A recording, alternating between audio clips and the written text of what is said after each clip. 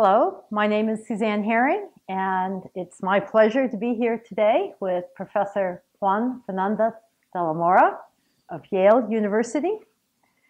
And yet, Juan is one of the outstanding, more imaginative leaders in aerosol science. But so we're here today to discuss how he charted his way through this career in aerosol science and to see if he has any new brilliant ideas for us. So, Juan, let's just start at the beginning. And when you were at Yale, your thesis was strictly theoretical, full of equations. Indeed. And you've come to be an experimentalist. How did this transition happen? Well, before I answer that question, I'd like to say that I am really pleased that you, in your busy schedule, were able to take care of this interview. It's wonderful. I started receiving your influence very early on in my career, and this question is most appreciated. It's true that being a theorist has great advantages. You can sort of shift around from one field to the other. And I started as an aeronautical engineer, and through things which were unpredictable, such as who offers you a job position, I ended up joining Dan Rosner at Yale, who was the only one who sort of had enough trust on my not very impressive grades as an engineer. And so I ended up in the Yale University in the chemical engineering department, which was most unexpected because I was myself an aeronautical engineer. And his interests at the moment were aerosol science. And it was far from aeronautics, but I enjoyed it very much from the beginning. And my thesis was strictly theoretical. And there were some very interesting predictions which came about through the influence of another great Yale scientist, John Fenn, whom you know well. And we were studying the inertia of small particles. And John used to come to the student seminars. And he pointed out to me some work that he had done in the past in which there were, he claimed that heavy molecules like, I don't know, xenon in a helium jet would exhibit inertial effects. And I read his work. I found it very attractive from the beginning, but eventually I convinced myself that it was nonsense and that couldn't be true, which was exactly the viewpoint that everybody had. But then eventually, on further thought, I realized how in fact, his ideas, he was a very intuitive man with an outstanding prediction ability, some sort of an intuitive computer in his mind. And so that got me interested on the inertial separation of extremely tiny objects like molecules. And I found that fascinating. And there were only two groups in the world that practiced that kind of thing. And it was in Germany, and they actually were the chief of that group was Becker, and they were separating uranium isotopes by using UF6 in hydrogen mixtures at Mach numbers of order 1. And in fact, the kinds of predictions that we had was that indeed you need large mass disparity, helium or hydrogen, at sonic or supersonic velocities, at Reynolds numbers in the order of 10. And so I was really eager to test whether these would work, and the consequence was, of course, that if you could separate molecules, you could easily separate particles of a few nanometers in diameter. But no one was interested in testing that prediction, and so I was lucky enough to join Sheldon Friedlander's laboratory, where I met you. You were the soul of that laboratory, and you sort of encouraged me to try to do that experiment. And in fact, you came and visited when I was at Yale shortly after. And but even before that, Brett Halpern, was a tremendous experimentalist at Yale. Yes, he was. Contrary to most other people, thought that perhaps it was not impossible to turn me onto not a great experimentalist, but at least good enough to do that experiment. And so that was my beginning into the study of inertial effects in gas particle mixtures. And that eventually led to interesting impactors in the size range of particles and in air of relevance to aerosol flow. So that's really how I got into doing experiments. And so we enticed you with the need of those experimentalists of us, enticed you with the need to actually see your ideas come to life in the lab. Well, that came naturally. I mean, even a pure theorist feels that need. He hopes that a colleague, an experimental colleague, would do the experiment. But when that colleague doesn't exist, then sort of he comes out of his way to train himself moderately, as little as possible, as an experimentalist. And once you get the taste of experiments, it's pretty hard to give it up. And then you moved on from inertial separation of small particles to mobility separation of small particles, electrical mobility separation. And so you want to tell us a little bit about that? Yes, for almost 10 years, I was kind of obsessed with inertia of tiny particles. And then at some point, my dear colleague and actually my PhD thesis advisor, Dan Rosner, a tremendously creative scientist, he used to teach the transport course. And when he went on sabbatical, I inherited his course. I was asked by his chair. I was in mechanical engineering, he was in chemical. And so I taught his course. And one of the things that I had learned during my thesis from an illustrious Spanish theorist, Amable Liñán, who had a great influence in my work as a theorist, was the method of characteristics to account for diffusive effects in problems with flow and we could also include inertia and convection and so forth. And so I used the techniques which I had learned from Liñán to calculate what was the performance of a DMA, and I was surprisingly discovered that it was an optimal length of the DMA. And this was incidentally a homework problem which I assigned to my students, some of whom actually managed to do some progress. Now that prediction sort of stunned me. That the existing DMAs, that the TSI model which we had, the ratio of the gap between the electrons to the length may have been, I don't know, 20 or 30 or 50.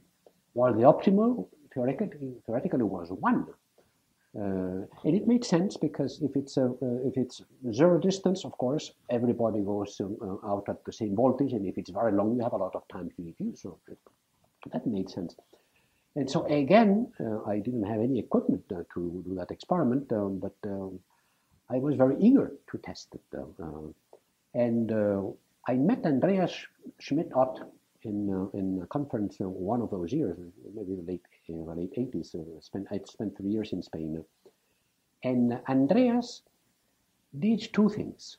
He invited me to Duisburg to run these experiments in a DMA which they had, and they made it shorter. It was a racial type of DMA. And he also gave me a racial type DMA which we exchanged by an impactor of the kind we had developed. He was interested in measuring the fractal dimension. And so, to make the long story short, I visited Duisburg. We tried that short instrument with molecules, and it didn't work. And so we went back to New Haven, and you had the drawings of a racial DMA. I don't remember the details. Or actually, he told me that I could write Reichel and he would send them. But one way or the other, we actually got the drawings and we had the prototype. You would have gotten those from George. And probably, because he certainly gave it freely to anyone who provided it, who requested it. And so I had a student, and when Juan Rosell, and when he heard that Schmidt, Ott, and I had failed with the DMA experiment, he told me that if I gave him a few months, he would do that experiment and it would work. And we had an NSF project, so we had the funds. I gave him the go-ahead. He built his short Reichel DMA, and it worked beautifully. Yeah. And one day I met George Reichel and told him, but how is it that this DMA at Duisburg didn't work and the other DMA at Yale did work? And he told me, come on, I mean, don't you know? No, I don't know.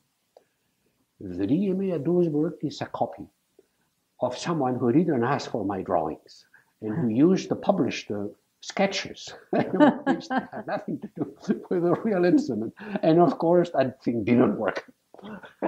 So the merit, of course, was the drawings. It was not. And so that's how we got started into DMA work. And what was particularly useful and very helpful that sort of permitted that we went a little further beyond what George Reichel had done, which was great, was the fact that John Fenn was my colleague. And John Fenn had, a few years before, invented electrospray. And electrospray turned out to be a tremendous tool to put in the gas phase relatively large ions, which were completely monodisperse. And so that didn't exist for aerosol instruments, I guess, in any size range. I mean, you could get things with perhaps like 2 or 3% width. But these ions were infinitely sharp. They were just exactly monomobile. And so you had a way of measuring how bad your DMA was. And with that feedback, they got obsessed. Actually, Rick Reagan had a lot of influence on that obsession. He always encouraged me to search the higher resolving power, the better, and 100 was not enough. And I'm very grateful for these insights.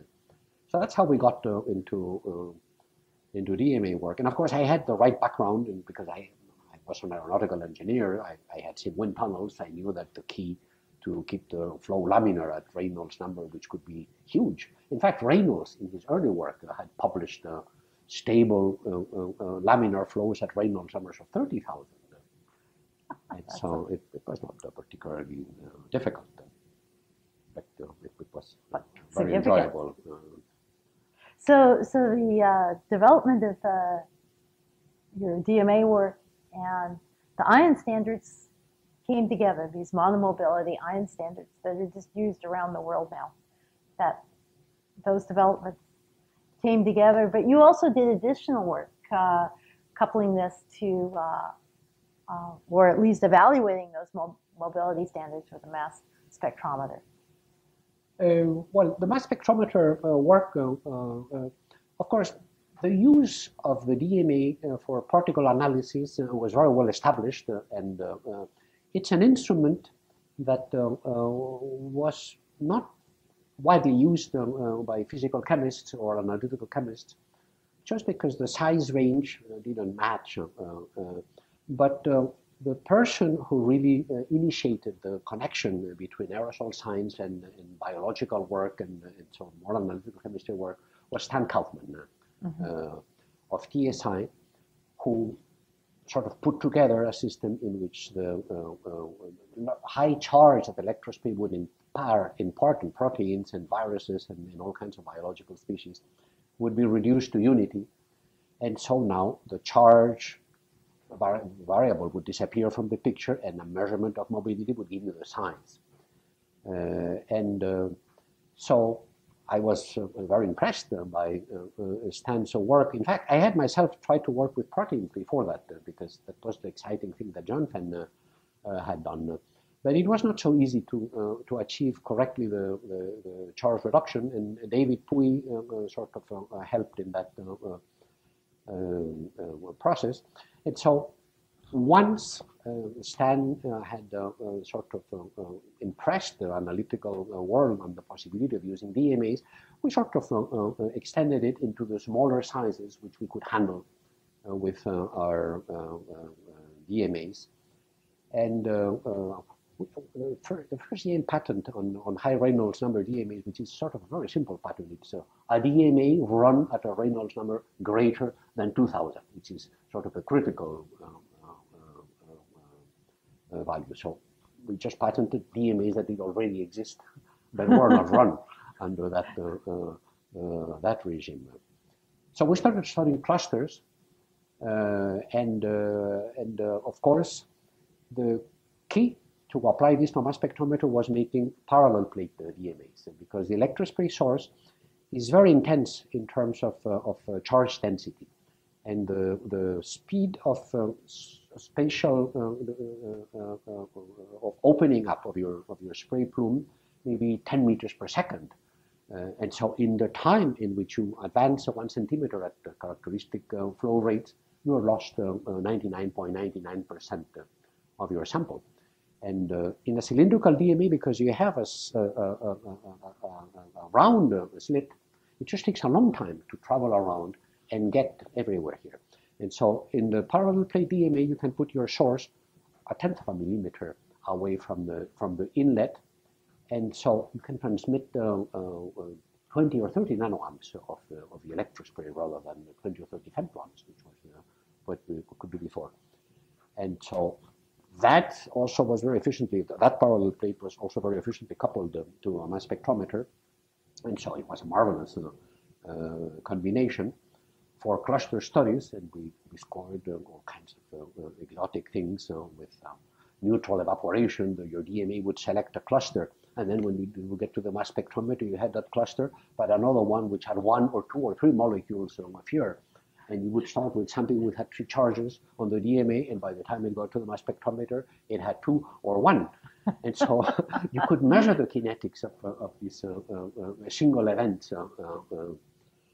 It turns out that you couldn't measure them very well in the mass spectrometer, because the thermodynamic state in the vacuum system of a mass spectrometer is not defined. But you could study these things in tandem DMAs, so we're kind of it was a rich field.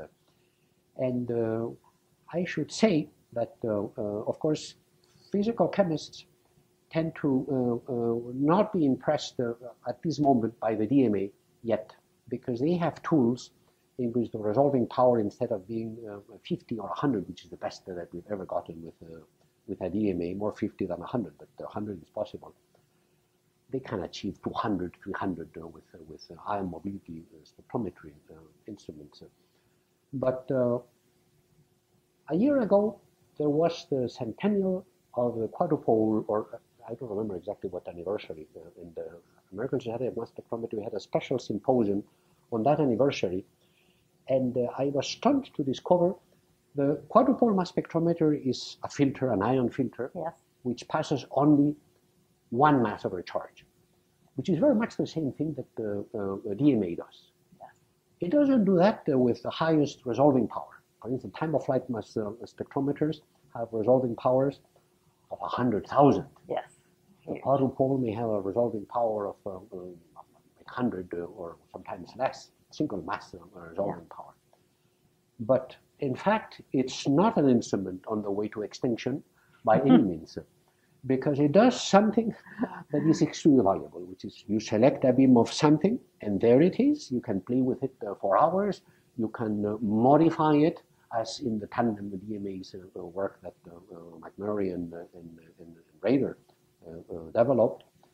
And so that kind of a possibility, I think, will make DMA a unique tool, which eventually will end up being adopted very seriously by chemists, and analytical chemists, as well as physical chemists. Because you can, at atmospheric pressure, do spectroscopy on purified molecules, and it's been widely used by people who are interested in other aerosol things like CNCs, for instance? How do you Yeah. challenge a CNC? In fact, I'm very Well- pleased to see that you're an adopter of our high-resolution DMAs to do these Yeah. great So- things that so- you're doing with water CPCs. Well, so let me sort of segue to that topic here and say that you've got this vision of all the uses for these high resolution small particle DMAs, but there has been over the last few years especially this revolution in condensation particle counters that detect particles in the 1, 2, 3 nanometer size range, which has just never been there before. And all of these instruments, every single one of them is calibrated using your DMA and your ion standards. And so it's become the state of the art. So how did you manage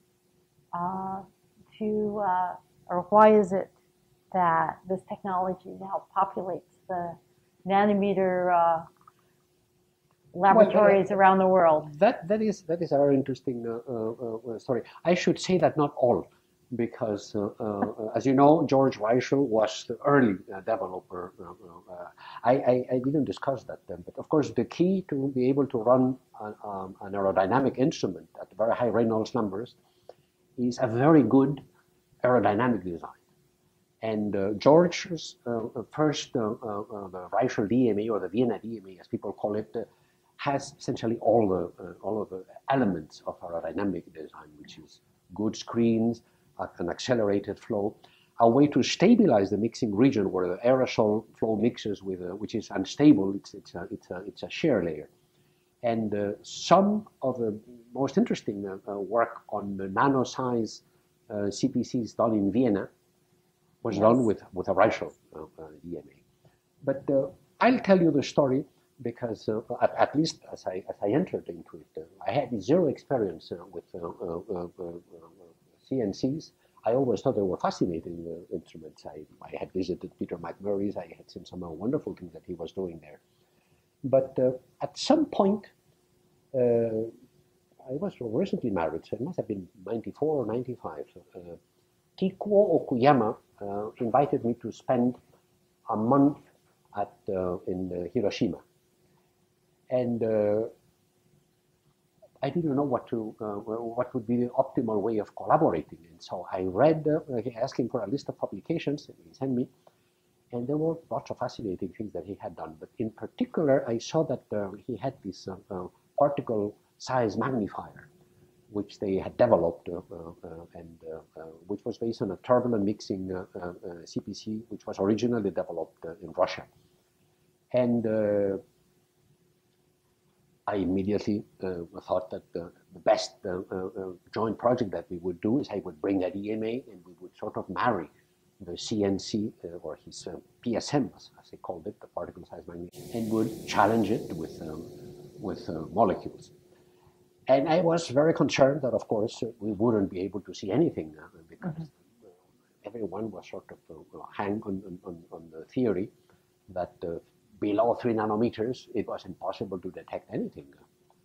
And then the amazing thing that we discovered almost on the first day that we tried it is that their CPC, or whatever you call it, was able to see not the monomer of tetraheptylammonium, but the dimer of tetraheptylammonium bromide, which was 1.4 or 1.5 nanometers in diameter, or even less if you subtract the diameter of a gas molecule. And so that opened our eyes. And at the beginning, of course, the explanation was that these guys were charged. And in fact, a little hindsight, you go back to the early work of Aitken or Wilson, and they were seeing ions of almost 0 dimensions. Yes. And there were actually papers by El Shal in which in a diffusion chamber, in a cloud diffusion chamber, with a laser they were producing ions of benzene and small organic molecules, and they were seeing them activated. And so it was really no surprise. The problem why these things haven't been seen before is because they were lost as they entered. into the DMA. And the PSM was a particularly good instrument because it had reasonable flow rates, and so these very tiny objects were able to enter. And so, but at that moment, we had the notion that the Thomson theory explained why you would see these small things, but almost everyone was obsessed by the, or sort of under the impression that the condition for critical activation was either the Kelvin limit for neutrals or the Thomson limit for charged particles. But in fact, that was incorrect, and it was known in the literature before, and it was a great paper in which the Vienna group, Wagner and Winkler, got together with the Kulmala group in Finland, and so they reminded the world that there was this vector theory in which, since there is a finite activation energy, and this thermal energy can actually climb a barrier, and theoretically you could see much smaller particles. And that was quite revolutionary because before it was clear that it was impossible to activate a la Thomson ions smaller than a certain size. But the possibility to activate even smaller things because you could jump over a finite barrier made it possible to detect neutral objects of dimensions perhaps less than a nanometer. And I mean, that's an area which is not fully developed because we don't have the techniques to introduce controlled pure species of size selected without charging them before. And the operation of charging sort of complicates you add an ion and you remove it, and so you don't know what you have after but you approximately know what you have. And so we entered into that field. I had a brilliant student, Gamero, who rapidly realized that the prejudice that we had that the operation of the PSM was adiabatic and perfect was not. In fact, I was visiting Japan for a second time, and I told him strictly that he shouldn't touch that instrument and he should start studying ions in a systematic fashion. And as soon as I left for Japan, he did exactly the opposite. He started inserting thermocouples, and he realized that the thing was not adiabatic, and so he immediately made a few changes, and in a week or two, he was able to detect ions with no size limit in very much the same PSM, tetramethyl ammonium, which was the smallest thing that we had, which of course was not surprising because El Schall and Wilson and so forth had done it in the past, but it still was charged. And so that was essentially my participation in that field. And I was kind of happy to see that others followed. Peter McMurray made some marvelous things with diffusion instruments. Kulmala developed these marvelous. You came with water. Water is, according to theory, the most exciting material. Because the characteristic parameter that determines the smallest particle that you can detect under neutral conditions scales with the surface tension over kT, the square root of that dimensions. And except with liquid metals, there's no way you can beat water. And people had some problems with water, which you brilliantly solved in your water design, which is still a diffusion device. But water has this sort of, I like you, I don't like you. If you are hydrophobic, I'm sorry, I won't activate you.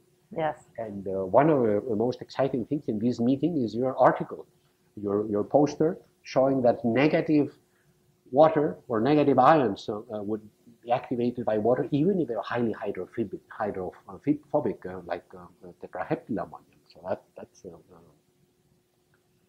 this is an exciting field. Every year there are new things, and my dream in this field is to see a very fast CPC milliseconds at most, or perhaps 4 or 5 milliseconds, with a sharply defined supersaturation, like in the expansion chamber of a Vienna group, and which will be sort of more practical in terms of usage, so that everybody could carry it in his hand.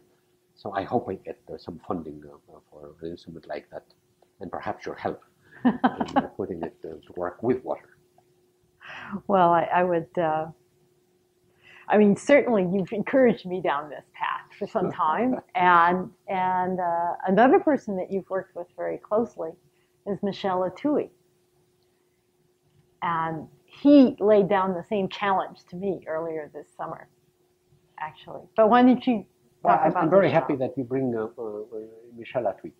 The history of the I've told you about the scientific side of this DMA development, but of course the industrial side, or the sort of having some usable instrument that people can, without spending enormous time, put to work, is very important. And it's unfortunate that our supercritical DMAs have not been commercialized. But they're everywhere. And so, but they were not everywhere until Michel Atouy got involved. Michel Atouy was introduced to me by Andrea Schmidt-Ott, who's been a friend forever. And he sort of learned all the tricks of running his DMA. And it was him, with the exception of Peter McMurray, who was had been able to put our DMA to use, but nobody else who had it, with perhaps a few exceptions, really made anything useful out of it. And Michel became sort of the apostle of high-resolution DMAs. He's fully devoted to science, so he spends all of his free time visiting laboratories, and he would walk with his little DMA or his big DMA under his arms. And thanks to him, I don't know if you got help from him or not. He sent me some standards, actually. But you have to get the electrospray running, you have to get a number of complicated things together, and it's his help has made this instrument to be more used, particularly on CPC development. So that's great. So you've done a lot of marvelous things in your career, but like all of us, we've had help from our colleagues, from our mentors. I want to ask you, as there's a new younger crop of aerosol scientists coming up through the ranks, what advice you would give them as they start their careers and as they go forward in their careers? What things have you found to be most important? Well, perhaps the most interesting developments that have come from my lab have come against the wishes or against the dreams of the PI.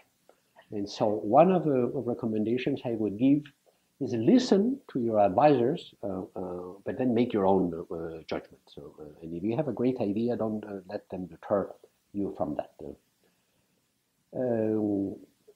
There is another advice, a piece of advice which the young need to listen to, and I learned it too late from a book written by a famous Spanish neuroscientist, or actually neurobiologist, Ramón y Cajal, who wrote a book which was called Advice to the Young Scientist.